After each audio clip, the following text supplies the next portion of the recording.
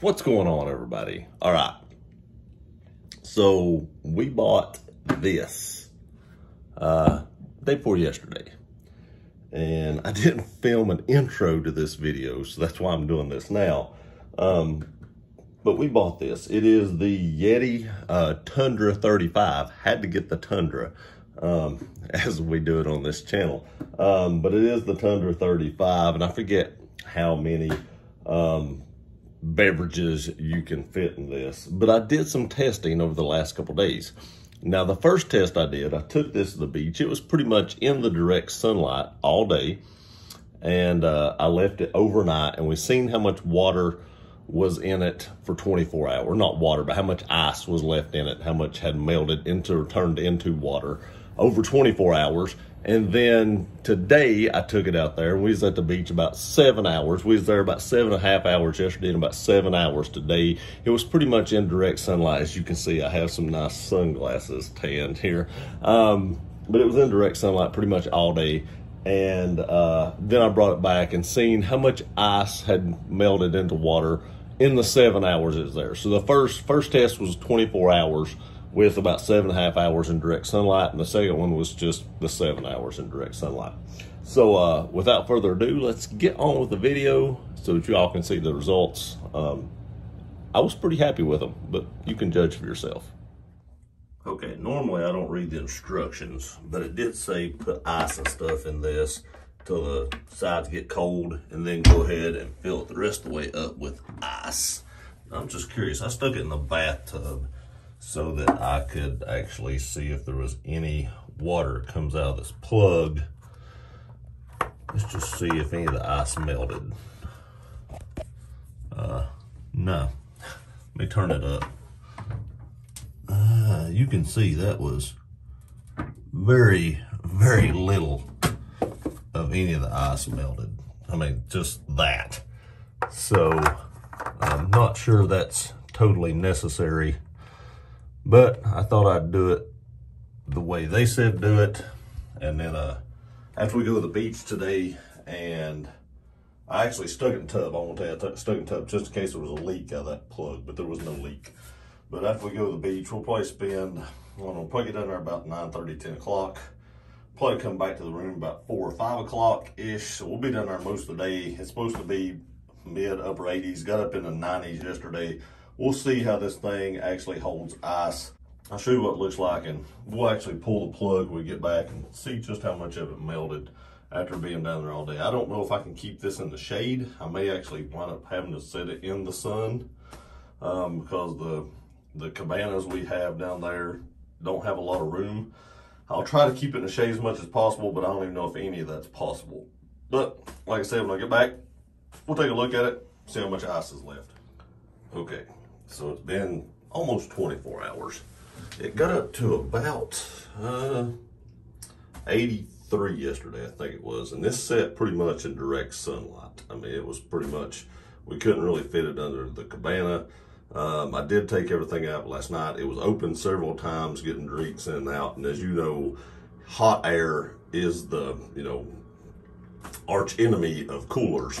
So we're gonna open it and just see how much ice is left after 24 hours. Now you can tell there is quite a bit of water in there, but there's still quite a bit of ice, and that water is crazy cold.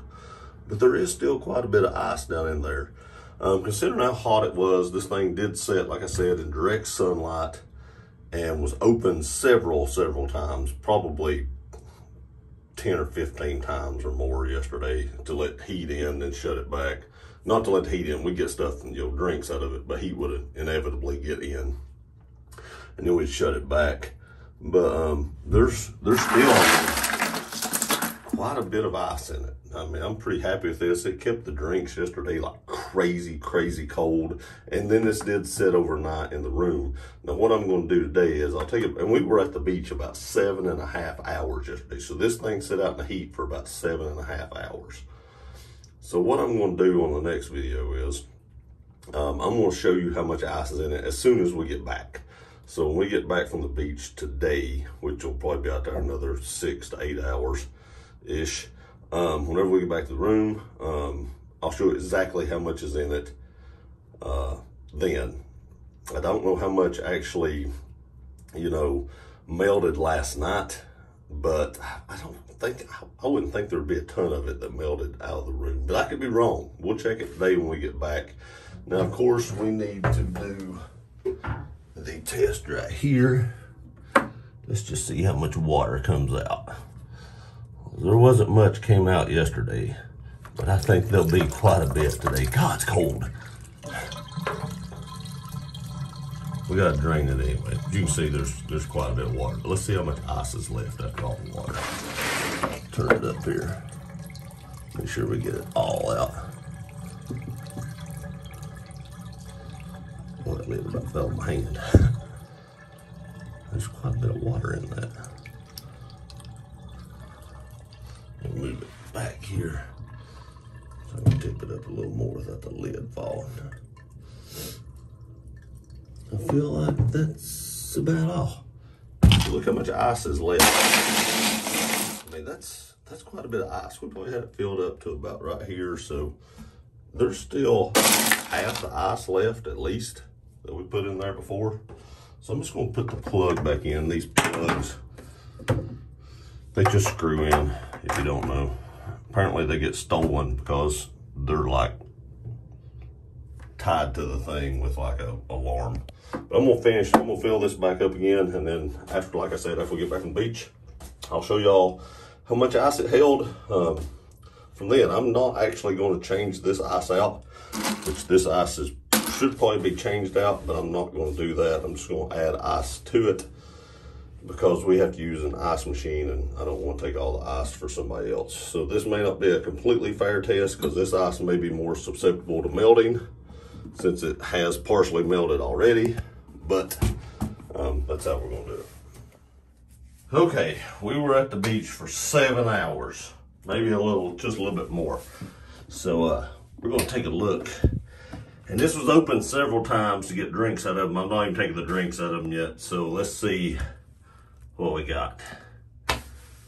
That's pretty much close to the same thing that we had in it. And it was in direct sunlight, as you can see from the photo. I guess we'll take the plug out and just see how much water actually comes out of this thing.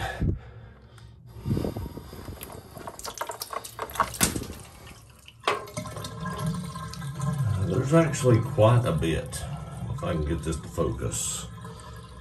I've got this in the bathtub. I mean, I say it's quite a bit, but that didn't take long. Let me tip it up and see what we got. I mean, it's still coming out. And you can see that's about it.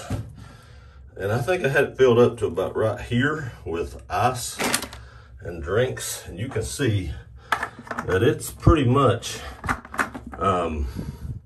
held what I put in it. And like I said, from the photo, you can see it was in direct sunlight. And it's held quite a bit of ice without any problem. Now, I did have a subscriber tell me that they had an older one that had the aluminum handle up here, and they'd take it out on a boat and they never could keep ice in it. They stuck it in a refrigerator. They did everything Yeti recommended, and they couldn't keep ice in it like this for the day.